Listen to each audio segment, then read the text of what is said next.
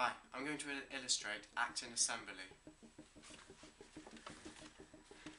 This Pac Man is going to illustrate my G-actin monomer, which can polymerize to form actin filaments. Assembly starts with nucleation of the three monomers to form a trimer, the barbed end, the faces, the pointed end, the tails. Polymerization proceeds with both ends, yielding a filament called F-actin. Polymerization is a reversible process. Monomers both associate and dissociate from either end. However, growth is faster at the barbed end at higher concentrations of three subunits. When the concentration of the three actin monomers falls below a certain level, the barbed end will continue to increase, but the pointed end will decrease in length. This is known as treadmilling, which slowly moves towards the positive end, plus end, and the negative end.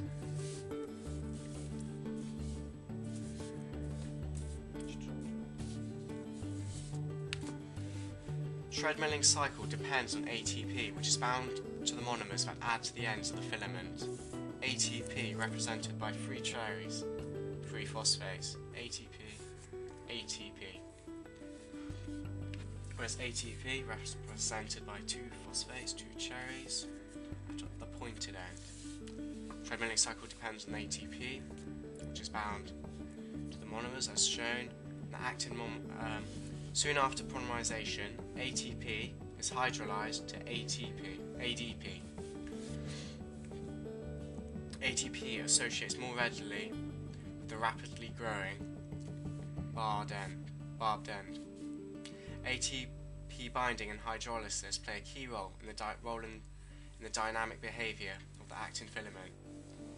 ADF cofilin, represented by these pink monsters, binds to the actin filaments and enhances the rate of dissociation of ATP actin monomers from the pointed ends. Profilin, represented by these blue monsters, has the opposite effect. Profilin acts to stimulate the exchange from ADP for ADP, resulting in the formation of actin ATP monomers. Which dissociates from the cofilin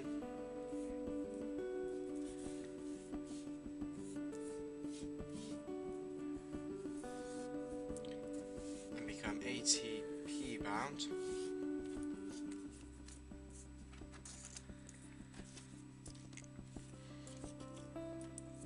which the profilin allow the actin monomers to bind to the positive end, hydrolyze at the barbed end to ADP. The cycle repeats.